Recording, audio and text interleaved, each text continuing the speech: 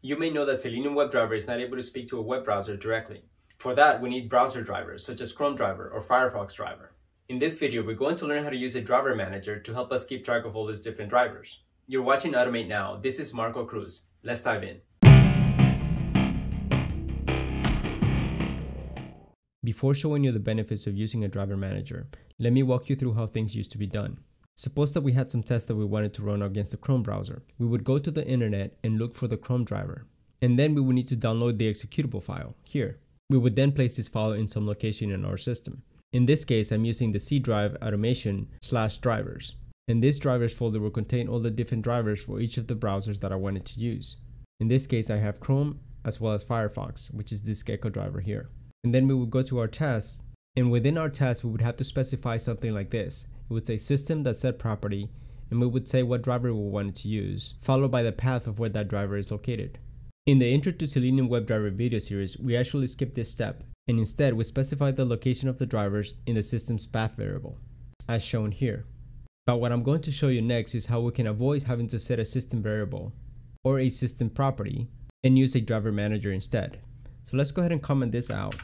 And what we need to do is go to the web and type github.com/BonnieGarcia/WebDriver Manager. And then we're going to scroll down to look for the Maven dependency.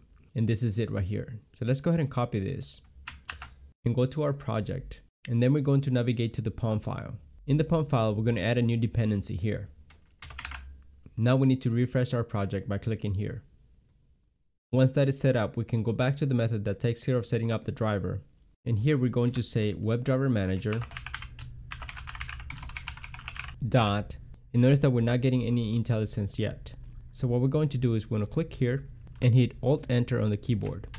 And then we're going to select Add Library and make sure that it matches WebDriver Manager.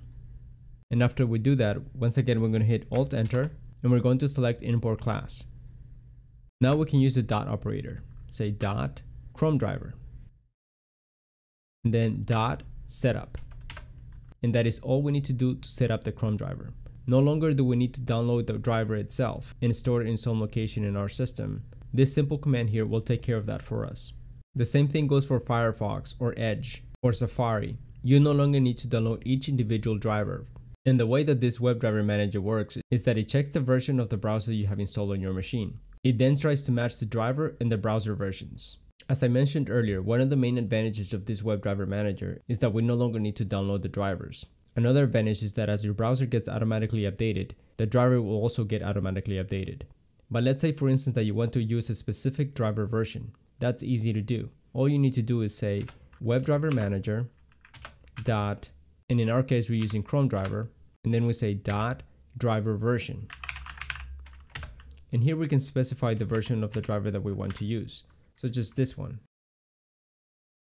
And then we say dot setup.